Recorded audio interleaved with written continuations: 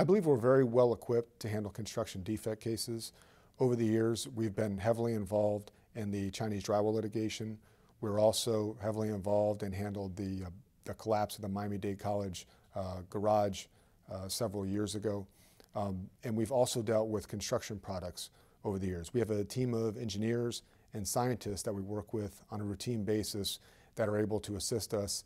And we have the resources available, frankly, I think, to combat any company or construction company that builds or provides a faulty product.